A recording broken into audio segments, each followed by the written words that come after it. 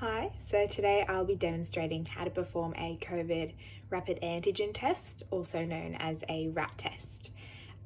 Just to keep in mind that there are different versions of this test that will be available from different companies. There's two main types, however. One of them uses a nasal swab, and the other one uses both a combination of a nasal and a throat swab. Today I'll be doing the one with the nasal swab. However, I'll also show you how to perform a throat swab so that you're aware of how to do that too if that's the test that you receive.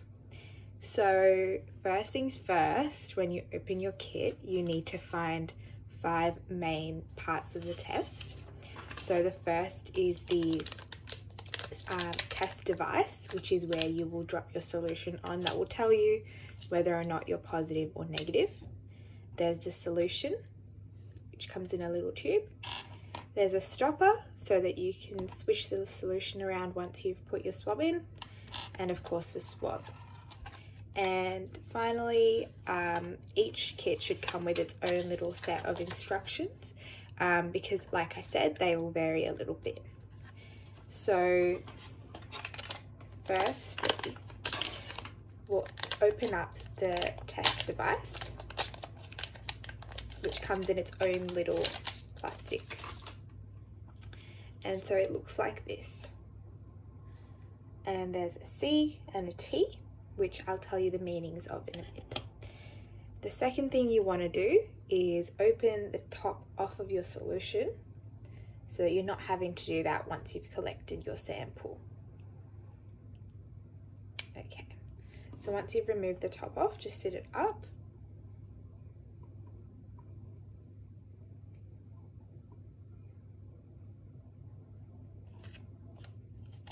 And then you want to open up the swab. So I'm going to show you how to do a nasal swab first. So the first thing you want to do is tilt your head back. They say about 70 degrees, which is about like there.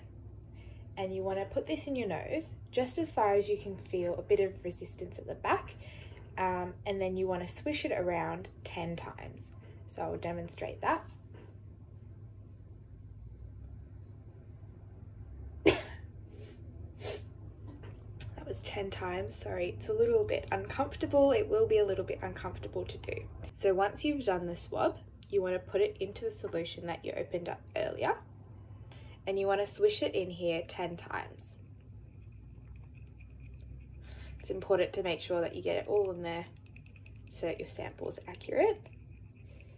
So once you've done that 10 times, it's important to discard this because this could be contaminated. Once you've done that, you take your stopper and put it over the top of the solution. And you want to put this onto the test device into the little well here. So just there. And in my particular case with this test, it's asked for 4 drops of the sample.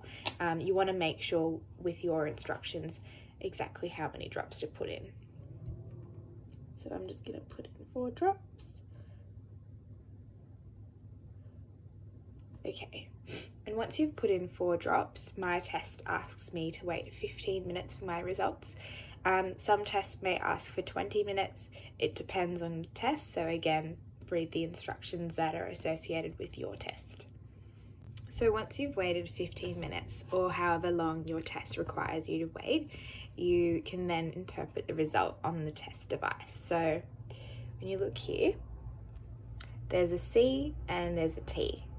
So when a test is completed correctly, the C line should always darken. So if your C line has not darkened, like mine has here, it has darkened, that test needs to be reperformed. There might have been some kind of mistake, or the test could have been faulty.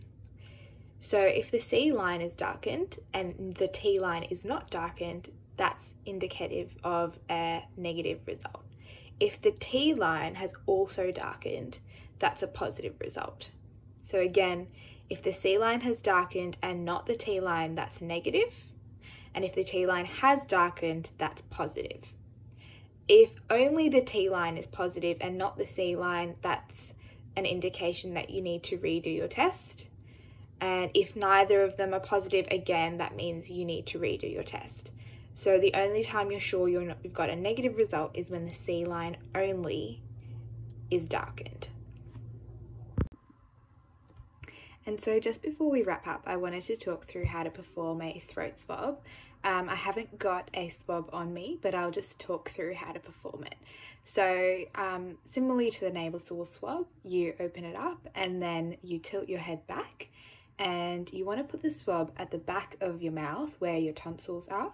So you don't want, the important thing that you don't want to do is contact the swab with your tongue and contaminate it that way. You just want it to touch just the back of your throat, and you want to swish it around there about 4 or 5 times. Again, just with the nasal, it's a little bit uncomfortable, but just 4 or 5 times. And then some of the RAT tests will be a combined nasal and throat. So typically you'll do the throat swab first, and then you use the same swab and use that to do the nasal swab the same way that I demonstrated earlier. And that's all. Thank you.